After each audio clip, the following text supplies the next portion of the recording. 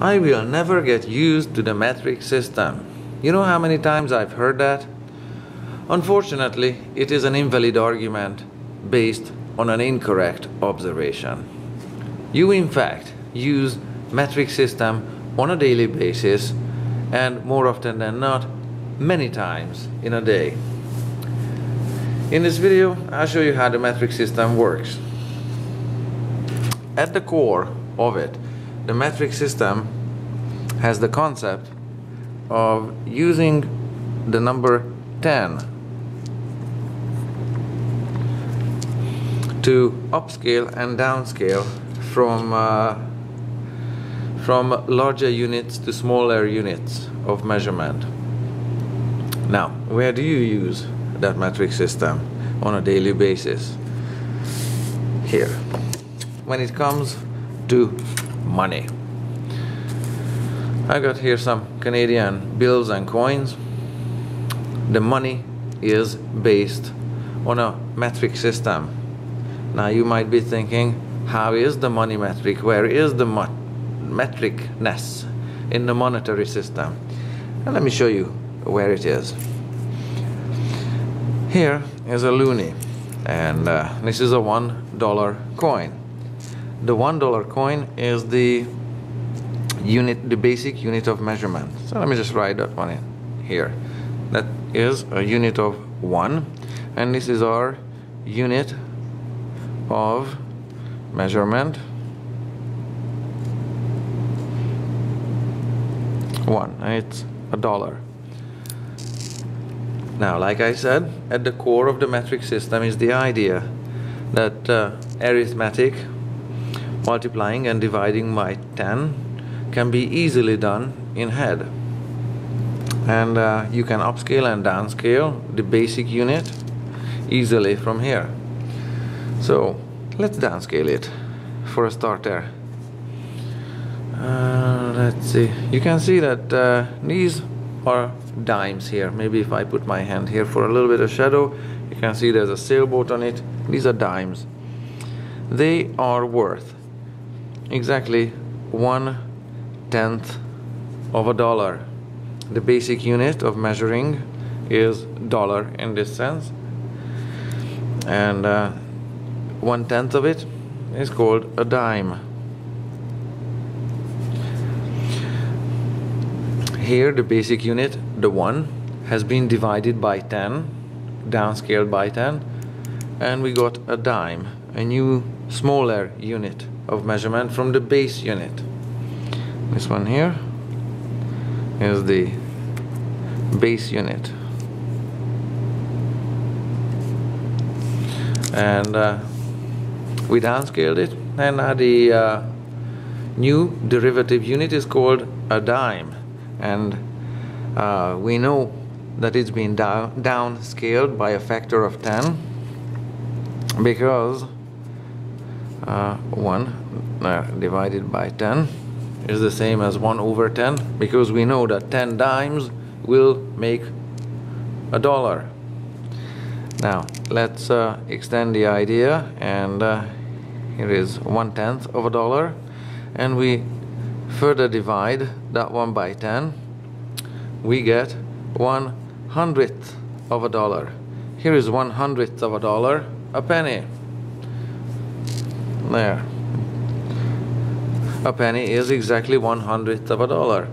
I know you also call it cent, but a cent by definition is 1/100th of a dollar. Now to upscale it by a factor of 10, here is your $10 bill. It doesn't have a special name. You can call it maybe a 10 spot, but it is upscaled, and it's a $10 bill by a factor of 10. And if you upscale that, when you have 10 of these, here is your next unit, a $100 bill. So the $100 bill also doesn't have a special name. Maybe you can call it a C note. There, a C note. But C is a Roman numeral also meaning 100. So this is how it goes. Every time you make change and think in terms of money, you are using a metric system. You are using a system that's based on the multiples of 10. Now, let's put this money aside, and just for comparison here on this side of the paper, the basic unit of measurement for length in the metric system is the meter. When we downscale it by a factor of 10 and divide it by 10, we'll get 1/10 of a meter. That is called in the metric system a decimeter. It isn't one that's used very often, but nevertheless it is there. If we further divide this one and downscale it by another factor of 10, we will get a centimeter in the metric system.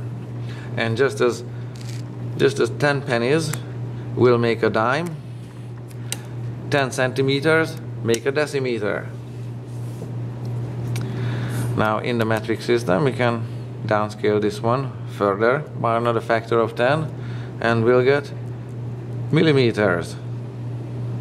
There, millimeters. And here on a ruler you can see how 10 of these millimeters, here, that's 10 of them, 10 of these millimeters make a centimeter. Maybe zoom in a little bit, and a little more, thereabouts. 10 of these millimeters here make a centimeter, and 10 of these 10 centimeters here make up a decimeter, and 10 decimeters will make up a meter.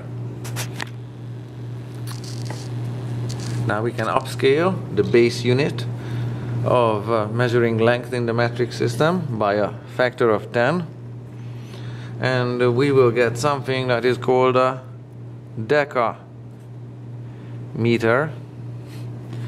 It is not used very often with length, however it still exists, and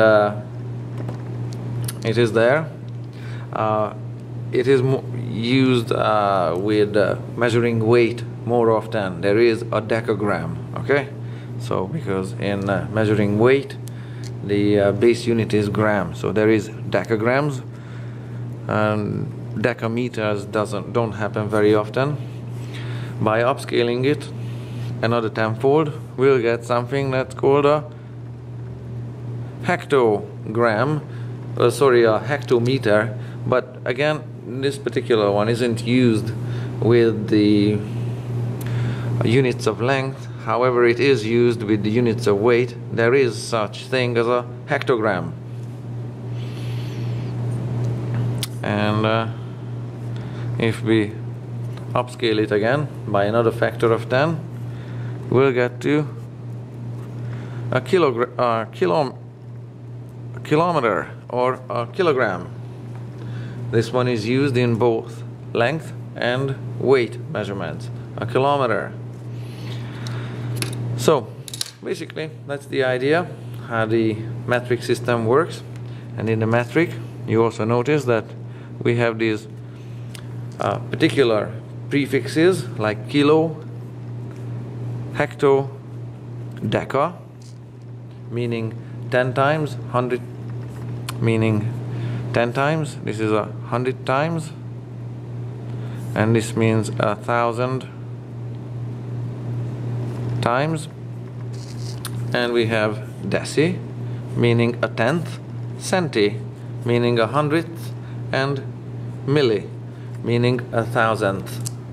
And because multiplication and arithmetic can be done easily in the head with the multiples of 10, that's why metric system is super easy to use.